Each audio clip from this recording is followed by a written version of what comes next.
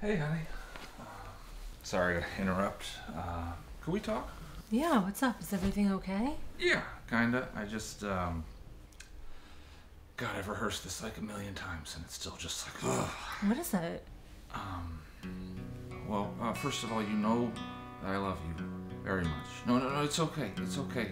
I don't want anything to change between us, honey, okay? It's just that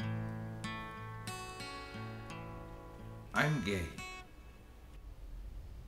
Wait, what? I know it's a shock. I know. I'm sorry.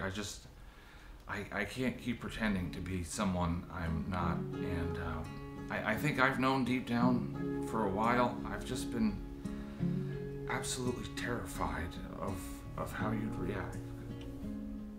Wow. I don't even know what to say.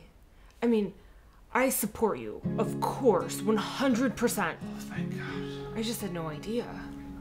I mean, I guess I thought you were a little gay, just not all the way. I'm all the way gay. You're really gay. Yep. I'm gay. Gay for chicks. Wait, what? Huh?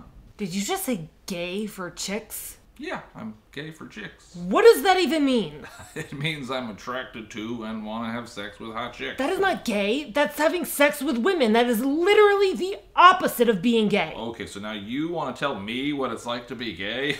Oh my God. What? What did I do? You're unbelievable. Homophobic much?